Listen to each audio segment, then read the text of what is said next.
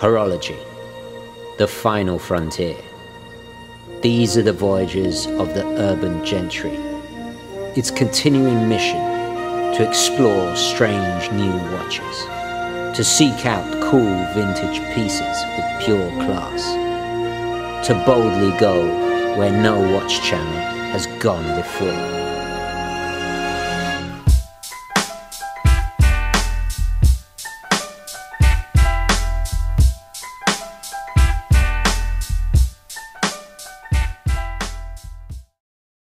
Okay, hi guys, and welcome to the show. Today we are going to look at some very cool watches indeed. Now this video comes about basically a bit of a sequel. If you guys remember, I think it was last year. I do apologize, my memory fails me, but I did a video looking at, I think 5 or 6, possibly 7 mainly mechanical pieces under $500 that would double in value. Well, today I wanted to challenge myself and see if I could find some pieces under $200 that will double, possibly even triple in value, and I think I've succeeded. Looking back at my first video, the video is, link is in the description. Pretty much all of my predictions were correct, so I'm pleased about that. So I'm trying to see if I could, you know, find some bargains under $200. That is the challenge today. Now, before we get into this particular video, I must state very clearly that I do not buy watches for investment. I buy watches for enjoyment, for fun, and also it's a great way to learn about watches, especially as I think this video will highlight.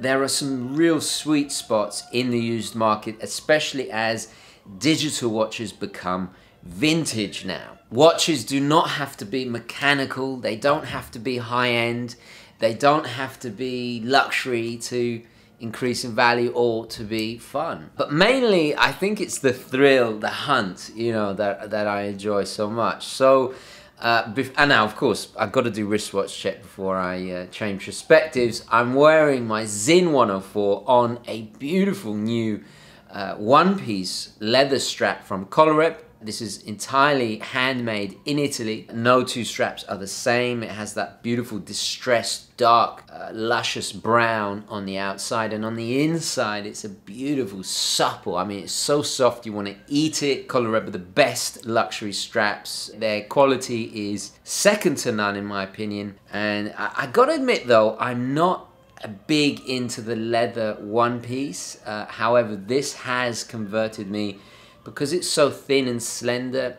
It's not so bulky, so it just wears magnificently. And guys, I think for the Sinn 104, a great match, a great combination, a killer combo there. Anyway guys, before I rabbit on about my beloved Sinn 104, wristwatch check done, let's change perspectives and have a closer look at these 5 super cool watches I recently picked up.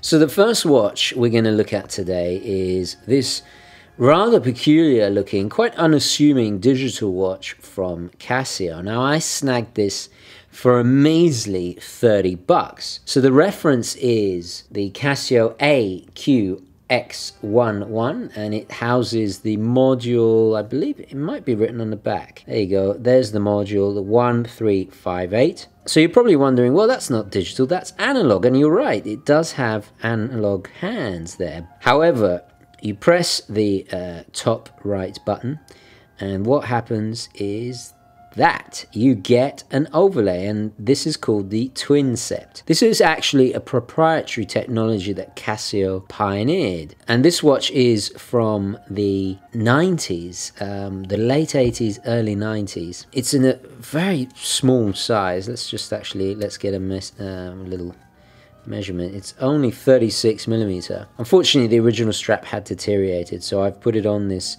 Bonetto Cinturini vanilla scented rubber strap, which I think kind of echoes the retro styling quite nicely. So this is a fascinating little watch because this is actually a forgotten evolutionary step in Casio's history. Casio really were pioneering digital watches. Well, they always have. And there was an increasing trend for ani-digi watches, especially towards the late 80s, early 90s, and the twin set was born. It's been forgotten about a little bit. It really has a nice clean design with minute indications on the outside, and as you scroll through, you press this button here, you have an alarm, you have a dual time. The stopwatch is actually running, sorry I forgot to reset it, and you press the button again and it disappears, it's analog again.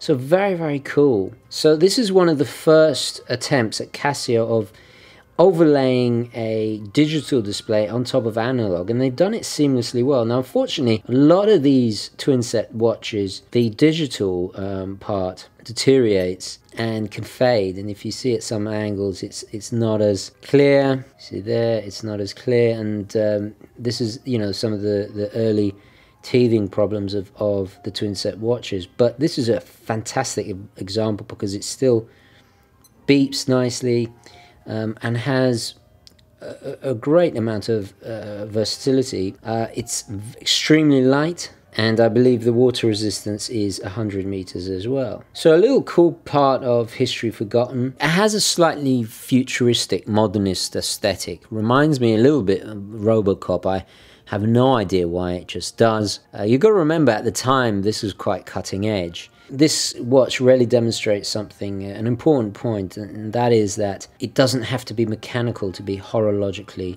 significant. This is a part of the evolution of digital watches, and for a measly 30 bucks, great to find it in such amazing condition. Wonderful, really cool. I love that little dash of red. It has a slight kind of tactical look about it, but it functions very, very well. This is a really pristine example of the watch. Shame about the strap, but I think you could really have some fun with different rubber straps. So a forgotten part of Casio's innovative history making digital watches. So we had to have another Swatch watch in here, and this is a very peculiar Swatch watch indeed. This is called the Wheel Animal. As you can tell by the design, it's very abstract, and it was actually made to commemorate the 700-year anniversary of the Swiss Confederation. And you can see on the back, it's actually the second edition, limited to 5,555 pieces. Well, for a plastic quartz watch, that is actually quite a low amount, even for Swatch. And as you can see there, it's Swiss made. It's the standard Swatch we've all come to know and love. However, there's a big difference, as that little stamped NV indicates. This design was made in collaboration with the Swiss-born artist Not Vital. Now, Not Vital is quite a fascinating figure. I couldn't find out too much about him. Even the Wikipedia page was in German. However, I am a little bit familiar with his work. He mainly does extremely abstract, minimalist sculptures mainly, although he does experiment with all different kind of types of media. So this is from 1991. And the wheel is, as you can see, it's three-dimensional. The wheel has what I can only describe as it looks almost like a little tree at the top. And that is how you read the time. It moves incredibly slowly. If I pull out the crown and rotate it, you can see it.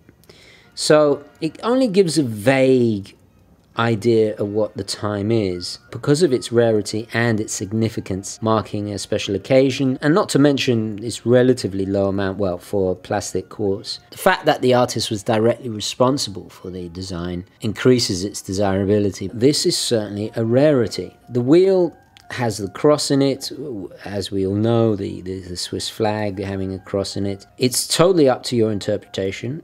Very abstract, certainly an acquired taste. But I snagged this little thing for, I think, about 40 bucks. Collectors will be all over it. Unfortunately, it didn't have the original box, but because it is in remarkably good condition, and it is a direct collaboration that the artist designed it himself, it's certainly going to be worth something. Whether it'll double, triple, who knows? I think for the price I paid, it certainly has a good chance of doing that. So this is the typical 34mm size we know from the early 90s. Nowadays they're more 42mm size. I must admit I do like that wheel, the fact that it's a little bit uneven and it's so bizarre and different. Gives a more relaxed interpretation of timekeeping, almost the kind of ancient way of timekeeping. You don't see it move whatsoever. It reminds me of a kind of it reminds me of Stonehenge a little bit. It has that early man feel about it, and it gives the impression that it's iron or made of a metal.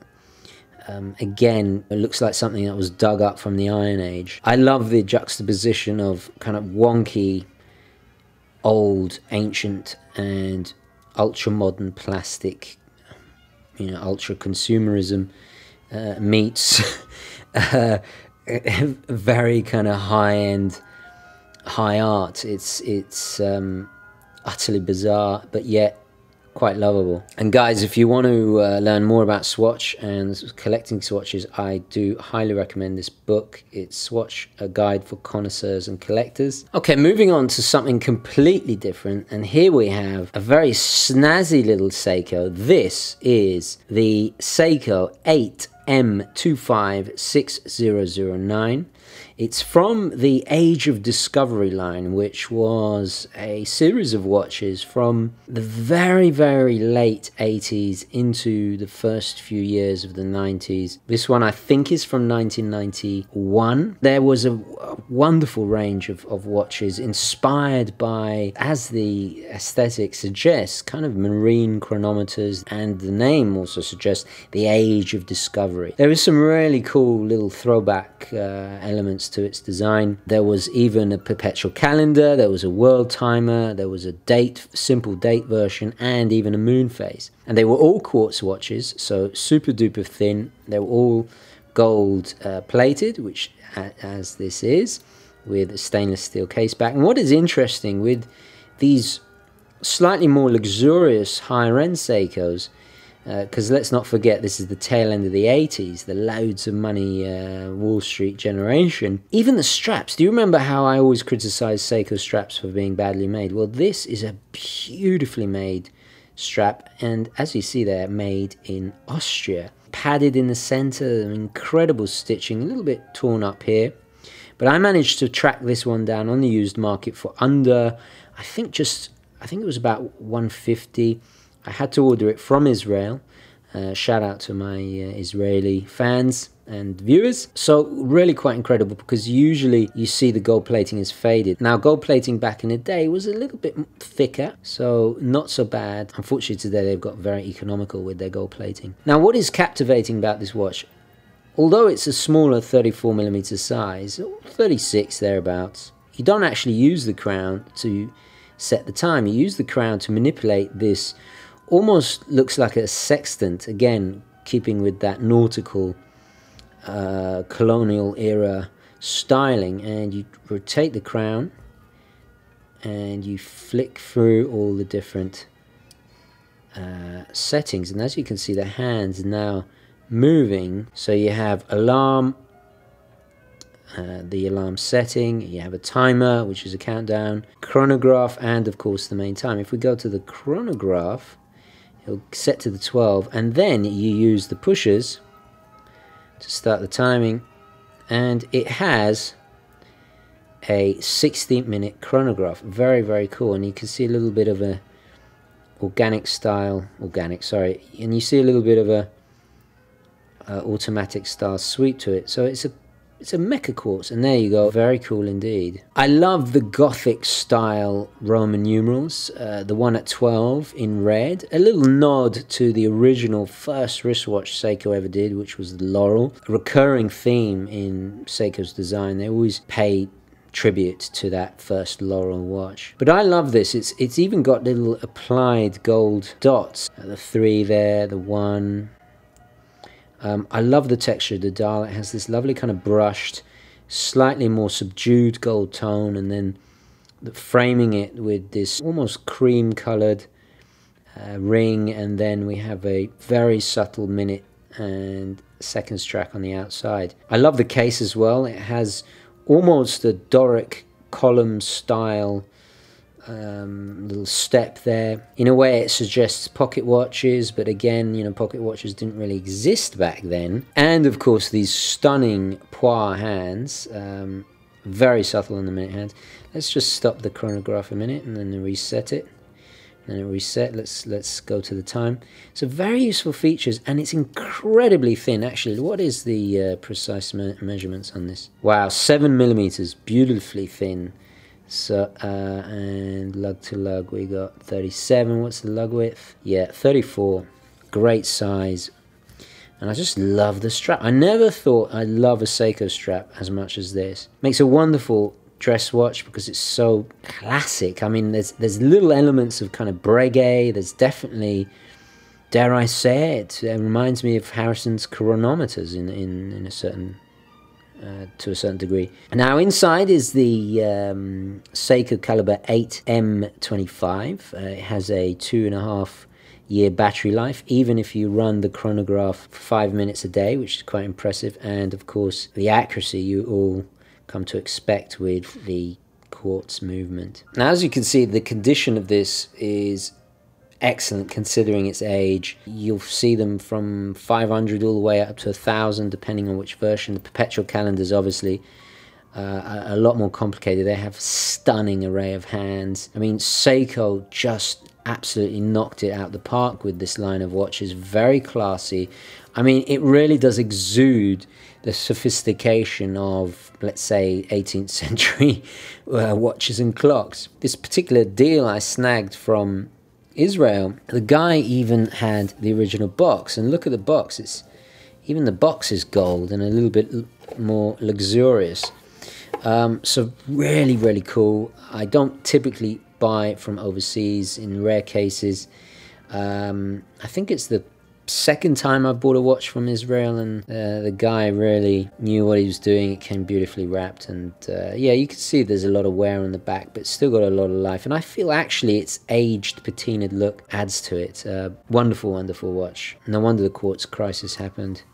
And this just demonstrates the hidden gems you always find with Seiko. Okay, so the next watch, which I have shared before, is my little Citizen Windsurfer. This is a very peculiar retro-looking watch from 1990, so the tail end of the 80s. And as you can see from all the markings, it is a nautical racing watch with a bi-directional bezel to do various calculations on wind speed and all the rest of it. There's even a little conversion chart there. Now, it came on a rubber strap. Unfortunately, the rubber strap was not the original.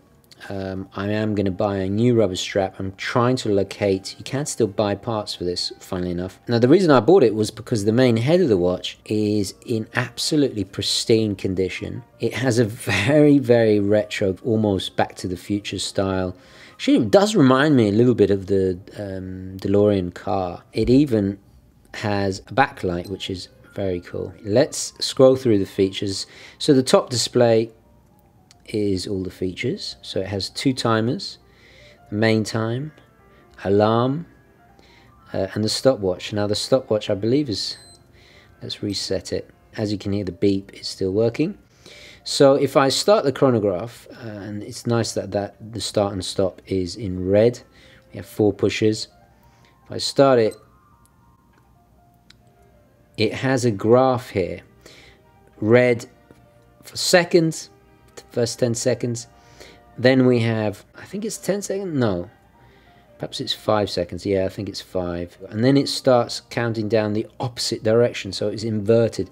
Very cool. I love that. I don't know, it takes me back to childhood, it really does. It's a 40mm in diameter. I believe it's about a centimeter tall. It's astonishing condition. I think it's been in a drawer somewhere, and even to such an extent, if I just remove the NATO strap, see on the back, it still has the Casio sticker on it. I mean, incredible. Very cool, very cool. I believe the module is, as the name suggests, so it's the D120312 589, and this is from the Citizen ProMaster line. It's 100 meters water resistant, so it was really built for nautical kind of adventures and racing. And as you can see, yeah, we get a nice solid beat. That's something that vintage digital watches, you know, you have to look out for. If you remember the Arnie, I tracked down, sometimes the beep with the little speaker that they have inside is the first thing to go. Now there was various versions of this watch with various complications. There's one with a compass in the bidirectional bezel, just very lovable. Believe it or not, I've seen these go for as much as $1,000. Unfortunately, it didn't have the box and the strap, but the strap actually has even more conversion charts on this section. Definitely an acquired taste, and this is a perfect example of one of those strange citizens that is forgotten about. The ProMaster moved on from nautical racing watches into other things. So let's move on to the star of the show. Yes, it's a Star Trek watch from Timex. This, believe it or not, is called the Make It So watch. It's a bit difficult to see there because it is very scratched up. But it is the original, horribly made leather strap. This is just a cheap Chinese thing. But you can see the Star Trek insignia there of the Federation. And this is actually an officially licensed product. It even says on the back, trademark 1993. So this is a mystery dial. We have the seconds as a spinning disc that's see-through. And the actual Starship Enterprise, this is from the Next Generation, obviously. And now I must confess I am a bit of a Trekkie. I'm not hugely obsessed with it to the point I'm going to speak Klingon, but I do... Actually, I have a real soft spot for Deep Space Nine in particular. I think Gul Dukat, the character of Gul Dukat, is one of the most beautifully written and carefully nuanced villains ever committed to television. It's just incredible. I love the whole show. There's something about it. It's definitely my favorite, although this is obviously for the Next Generation, and you can see the Enterprise hurtling through in a rather staggered manner. I don't think their warp drive is functioning properly, and I love how it disappears behind this particular maybe it's a planet, who knows. And there's various levels. There are hour markers indicated by those stars, not all the way around, but very, very cool. Just a rudimentary basic quartz movement. These were very affordable. I mean, these were cheap as chips back in the day. I picked this up for about, I think it was about $40. You'll see them on eBay for 100, even more. It's undoubtedly going to increase in value because it is officially licensed, and it's a real Star Trek watch. Now the diameter, 39mm size, 11mm thick. We have this stunning domed acrylic that is in remarkably good condition considering the rest is a bit worn. Now Timex have a long tradition of making watches in association with kind of pop culture TV shows. The original Mickey Mouse watch, which was officially licensed from or by Walt Disney back in the 30s, became incredibly popular. In fact, to such an extent that they were the first timepiece that sold over 1 million pieces. And it actually saved the company from financial disaster because this was during the Depression era.